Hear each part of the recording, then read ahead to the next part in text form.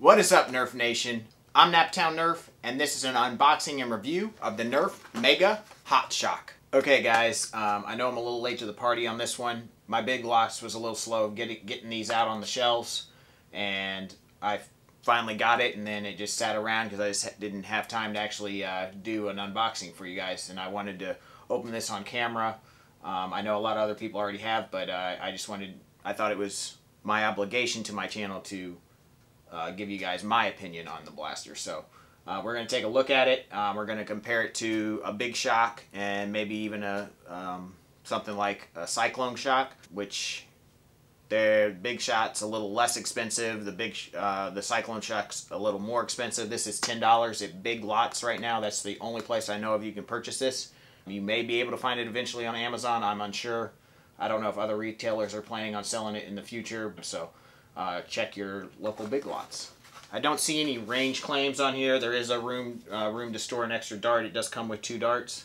Yeah, let's just crack this guy open and see how she does. Since we're inside today, which will probably be inside for things mostly in the future, I may try to get outside and do a firing demo for this. We'll see how the light is, but since I live in Indiana and we have daylight saving time, it's like dark at like 5:30, so once I get off work, I really have no time to shoot video, so that's why we're moving inside. So welcome to, this is kind of my Nerf office slash workroom slash storage room slash everything room, shooting video room. So there's a lot in this space. I've gotten it mostly cleaned up, but maybe I'll do a tour when we get this thing completely cleaned up and show you guys what I got going on in here. But anyways, let's just crack this guy open.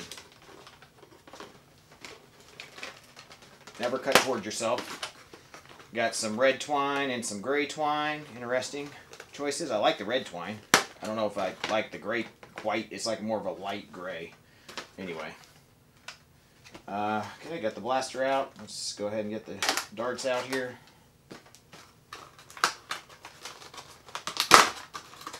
Sorry if this isn't on camera, but it's not that exciting of an unboxing anyway. So, nothing more than what you could see really right there in the box. So, there we go. Yeah, so there's the blaster. Handle's a bit small, but not terrible. It might be better actually for, holstering, that the handle's not huge. We'll see. It'll be curious. I have a holster I want to try this in to see if it'll work.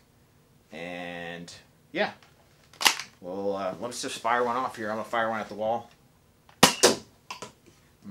Not great performance. I can already tell that was a little light. Doesn't hit quite as hard as a Cyclone Shot. Probably very similar to a Big Shot. All right, I'm gonna shoot this Big Shot just to kind of give myself a first impression and comparison. I felt like this one shot harder.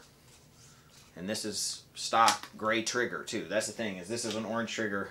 And this is a gray trigger, which they never came out with an orange trigger version of this, which I don't know why they chose the gray trigger if they were just going to come out with one, but maybe just to make it compatible with all formats. I don't know. We don't usually get gray triggers here in the United States, but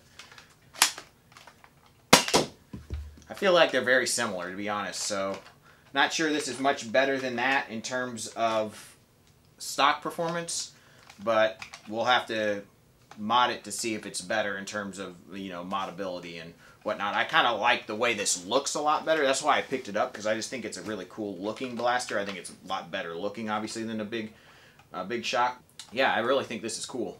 How you can see the plunger tube through here. Just the styling.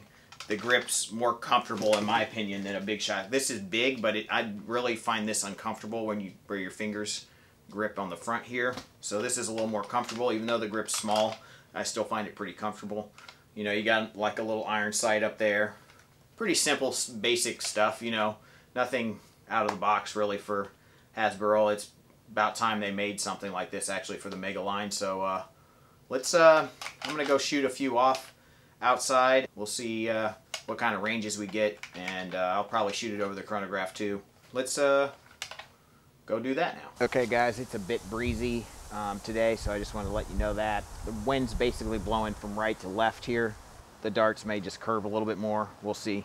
Shouldn't affect it too much. It's starting to die down here, so I'll try not to shoot them when it's real breezy. The neighbors have left some balls in the yard, and I didn't feel like I wanted to move them out of the way, so that's why they're there. But nevertheless, let's go ahead and shoot a couple shots here with the Hotshock.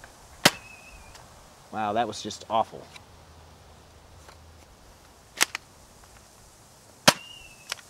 That was awful too. 2 shots, terrible. I'd say that was about 25 feet, not very good. I'll do 2 shots with the Big Shock to see how much worse or better it does. These are level, obviously. That went further. Yeah, this is shooting harder.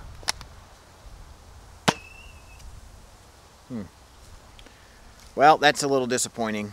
Okay, guys, this was pretty disappointing, honestly. I was hoping the performance would be better. I assumed it would be better than a Big Shock, but it's not better at all. It's actually slightly worse than a Big Shock.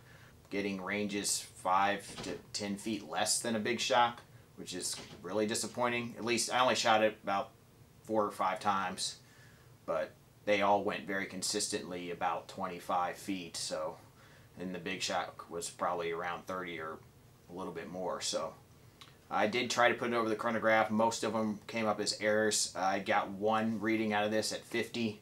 The Big Shock was basically the same, most errors, but I got a few at like 50 and 48. So FPF, they seem to be very similar there, but in terms of ranges, this one's a little less. So that's why FPS, you know, I don't know. When it gets this slow, it's really not that effective. I probably would not recommend this blaster if you're not going to mod it. I do think it has some modding potential. I know it has some modding potential, especially if you're looking at converting it to shoot either elite darts or rival balls or both. So there's definitely mods that I plan to do to this that will do that, and I'll show that on the channel. I'll probably do, I bought 2 of these. I'll probably do one that's more of a standard rival ball elite, you know, simple mod, and then I'm going to attempt to do one that's a little more meant for like an NIC style primary, well, not primary, but pistol. So yeah, it's got some potential modding, but I wouldn't buy this if you're just looking at shooting mega darts. I mean, a Cyclone Shock is so much better, and it's only a few dollars more right now on Amazon. I think you can pick it up for about $12, $13 usually on Amazon.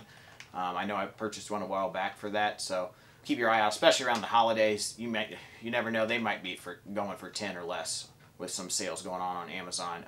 So definitely check that out if you're looking. I much prefer the Cyclone Shock straight up to this. This is definitely a little bit more holsterable than that, so that would be one. That'd be really the only reason to get this if you need to shoot mega darts at like an HVZ event and you like the way this holsters a little bit better than maybe a Big Shock. A Big Shot's smaller though, so you could even put that in probably your pocket. You wouldn't even need a holster, so I would probably prefer that, but this would be an option for you for that kind of a situation if you need a mega dart to kill a special zombie or something. But yeah, I would think this is a pass unless you're looking at modding it, which if you're looking at modding it, then maybe it's worth the $10. So yeah, that's been my review. Thank you guys so much for watching. Definitely stay tuned for the mod guide, but I do apologize that this blaster is a little disappointing stock, but hopefully we can do something to make that a little bit better. That's the one thing that's nice about finding blasters that don't perform quite as well, as that gives you a challenge to make them do so. So appreciate your viewership. Please like, subscribe, and share, and I'll catch you in the next video. Peace out, guys.